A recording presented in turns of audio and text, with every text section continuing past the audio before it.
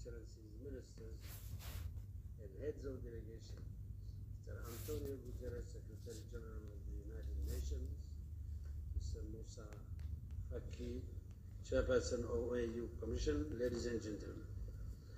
At the outset, I would extend a warm welcome to you all at this 42nd Extraordinary Summit of the Intergovernmental Authority on Development, IGAD.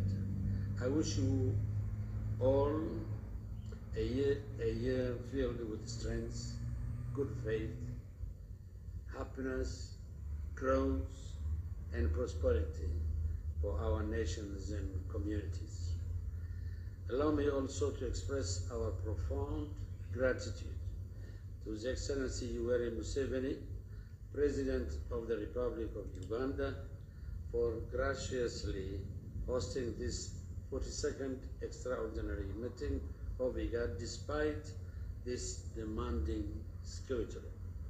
We convene today under a sense of urgency as our region grapples with challenging times, be it the devastating conflict in our sister nation, Sudan, or the recent developments in relations with Somalia and Ethiopia.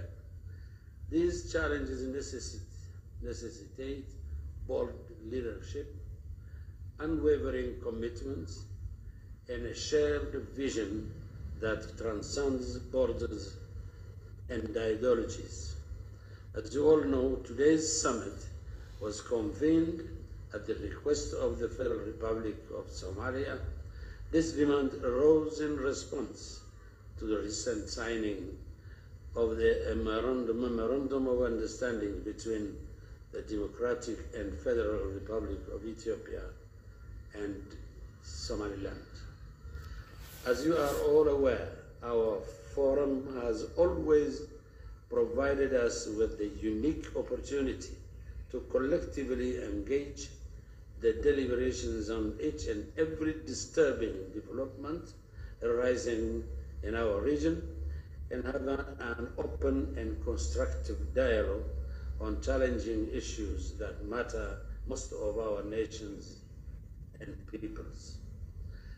As we, heads of states and governments, bear the responsibility of steering our nations through those challenging times in a spirit of genuine cooperation and solidarity. It is therefore my hope that over the course of this summit, we will engage in robust and fruitful discussions, leaving no stone unturned in our pursuit of fruitful, constructive, and tangible outcomes. Thank you for your attention.